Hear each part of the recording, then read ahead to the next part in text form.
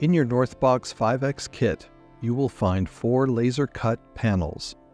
You may have the MDF hardboard version or the black acrylic. Both kits are assembled in the same way. You will also get a power supply and a little package full of the electrical components. In order to complete the kit, you're going to need to get a set of 20 by 20 by 1 furnace filters. We recommend the 3M MPR 1900, but any MERV 13 filter should work. You will also need 5 120 millimeter computer fans. We have a brand we recommend, but any 12 volt computer fan should work. Finally, you'll need some 2-inch tape. I recommend a cloth-backed tape, commonly known as gaffer tape, though common duct tape should work fine as well. Try to avoid paper-based tapes. The first step involves attaching the computer fans to the panels. The panels have push pins that will hold the fans in place using friction. Airflow from the fans should be directed out of the box. On the side of the fan you should see an arrow. In this particular brand, the fancy label should be on the inside of the unit. Just give them a push one corner at a time, being careful not to damage the fan blades.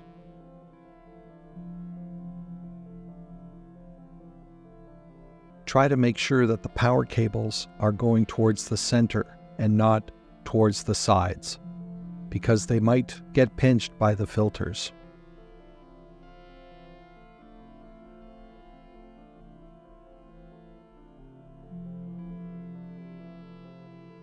Now take one of the side panels and gently press it into the friction fit corner.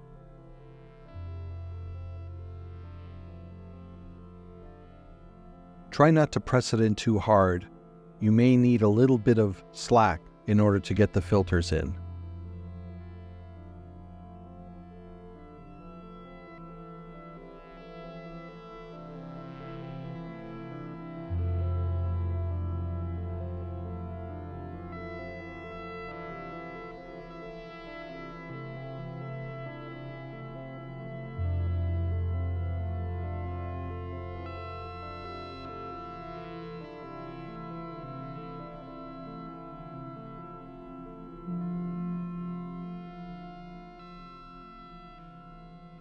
Now it's time to put the electrical system in.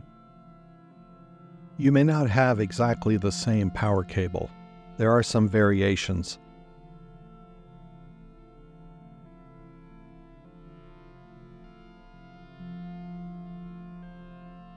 First step is to put the strain relief on the power cable.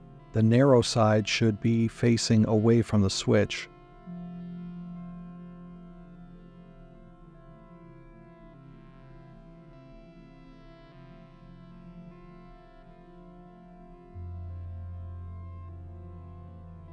Then just go into the box one connector at a time. Once you get one connector in, you should be able to squeeze the second one just past it. Then that little plastic bit should go in first, and then just give it a push, and it's just held in with friction. Next, you're going to attach the hub. You'll see that the connectors have a little ridge there so that you can't put it in wrong. Then I take one of the connectors that's left over and hook it up to the nearest fan. The rest of the fans are going to connect to the hub. Again, just line up the little tabs and you should be okay.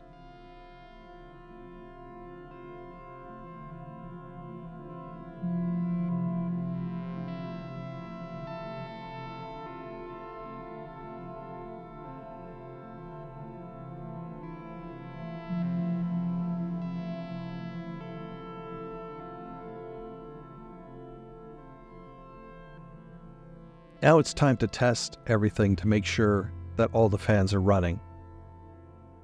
Just plug the power supply in, connect it to the end of the cable, and the fans will start turning. If they don't, check that the switch is on. Make sure that you're getting flow out from the box.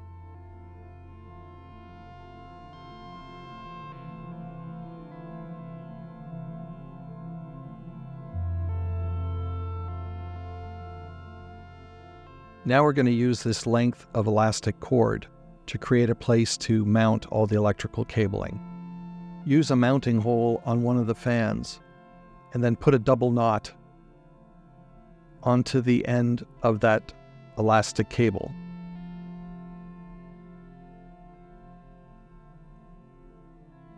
Pull the elastic cable through the hole. Then we go to the other side, diagonally to one of the other mounting holes.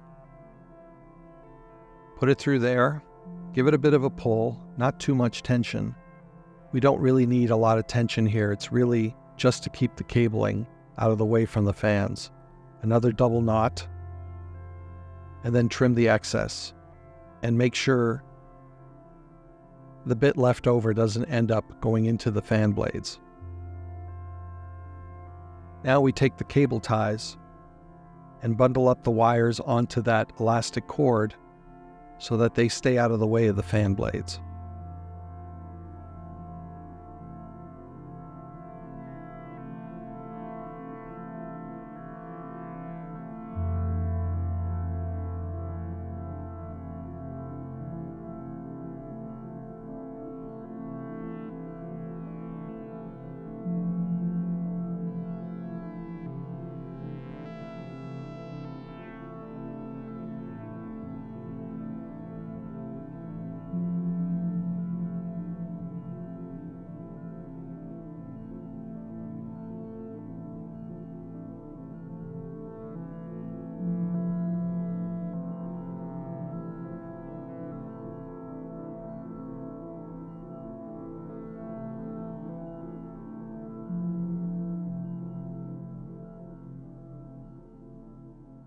Now just trim off the excess.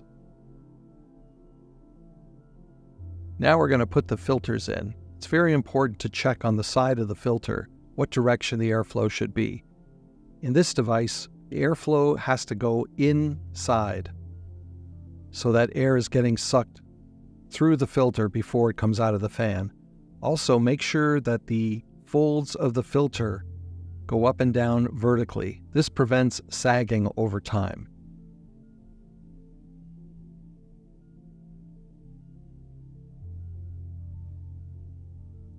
Can be a bit of a tight fit. If you need to stretch the sides a bit, the panels are quite flexible. Now flip it over and continue the same process on the other side.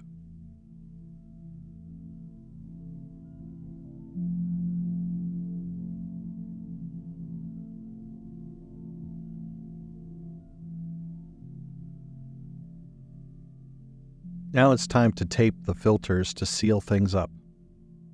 There's a layer of tape already applied to the edges of the panels.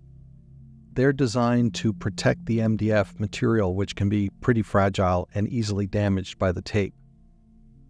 So make sure when you put the tape on that it's on top of the protective tape and not touching any of the MDF. It's there to make sure that when you change the filter and you pull the old tape off, it doesn't damage the MDF surface, which is a bit fragile. This is not a problem with the acrylic version. I like to do this in one continuous piece all the way around, but it's totally up to you. I found this method gives the cleanest result.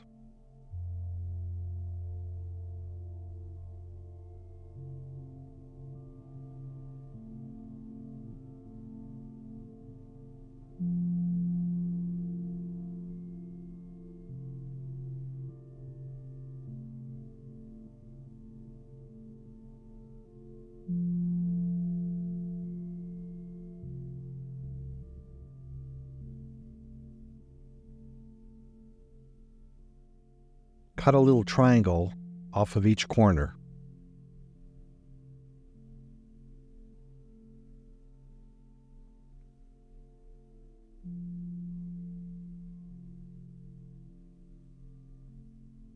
Then when you fold the tape down, you get a nice, tidy result.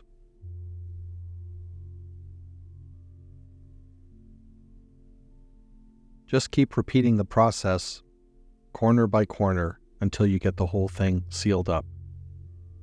Then simply repeat the process on the other side.